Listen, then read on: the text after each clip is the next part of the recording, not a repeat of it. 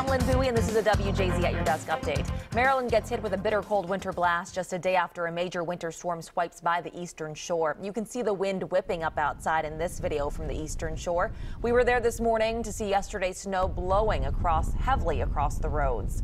In Towson this morning, a fire hydrant broke. It spewed water at Putty Hill and LaSalle. As you can see, the frigid weather froze all that water. Also in Towson, a water main break on Dunvale Road between the Hyundai and Honda dealerships. That could also have something to do with these icy temperatures. Tune into WJZ at 4, 5, 6, and 11 for instant updates. Stay right here, WJZ.com.